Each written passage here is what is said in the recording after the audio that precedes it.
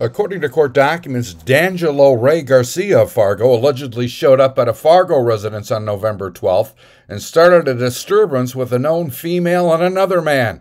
He allegedly struck the man in the side of the head with a 2-foot-long piece of steel rebar, and they began wrestling on the ground. The female then began striking Garcia with a baseball bat.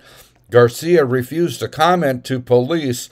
D'Angelo Garcia has been charged with a pair of felonies, burglary for allegedly entering the residence without permission, and aggravated assault.